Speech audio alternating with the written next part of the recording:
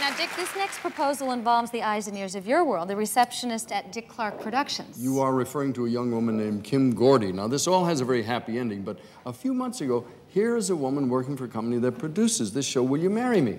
But her own boyfriend, Julian, wouldn't propose. But Julian finally decided to surprise her on this show.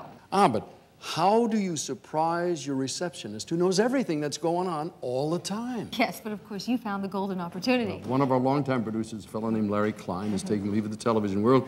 He's going down to the Caribbean to own and operate a restaurant. So Larry let us use him as the GOAT. We set up sort of a phony farewell party for him just to surprise Kim. Watch. Okay. Now, in order to pull off this next surprise, our crew began work at dawn. That's because this surprise involves our own receptionist at Dick Clark Productions. Morning, Dick Clark Productions. One moment.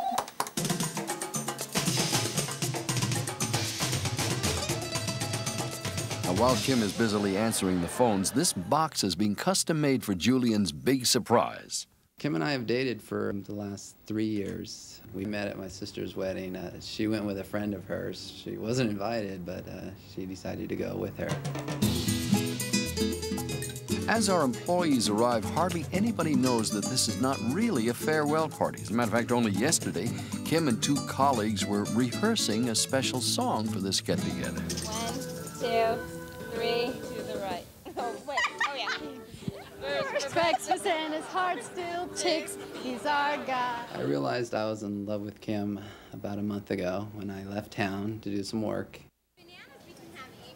And it really got me to thinking that I loved her and that I wanted to be with her. The guest of honor, as you probably know, has decided after 21 years to leave us.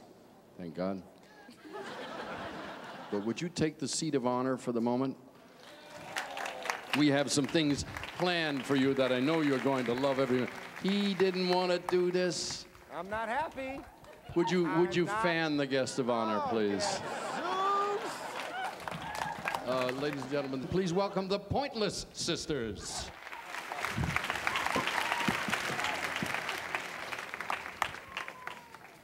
Okay, guys. He eats burgers for his breakfast and his heart still ticks. He's our guy. His heart belongs to Nancy, but his butt is Dick's. He's our guy. Kim does tend to be the life of the party whenever we're out together, and it's great with me because I am not. I don't try to be, and that's what makes it so great. We're gonna miss his face, see you at AMAs. He's our guy.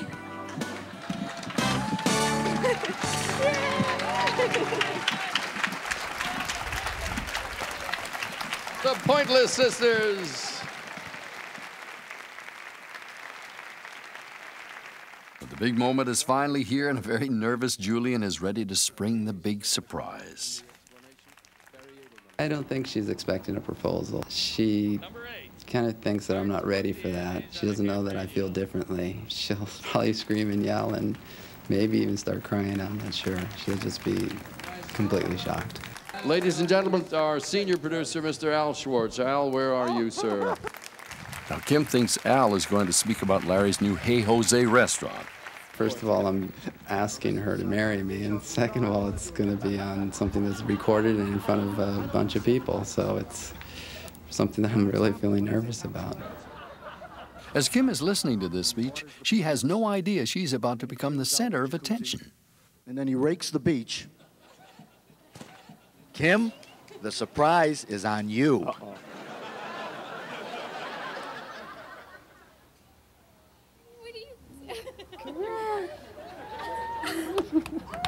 are you doing? What are you doing? Come here, honey. What are you doing? Don't cry, honey.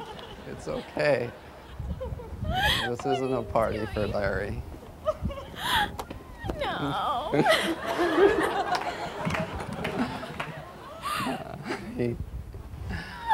I wanted to do something to make you realize how much I love you. Don't cry. You know, we've been together for a long time.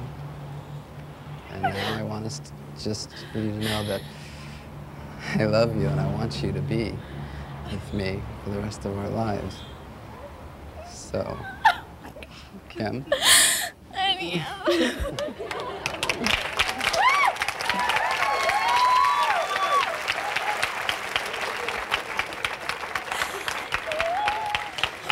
I love you. I love you.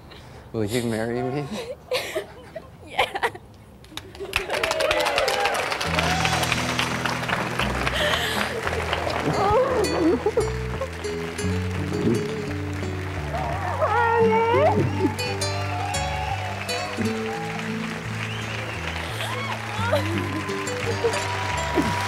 Kim Gordy and Julian Fonseca.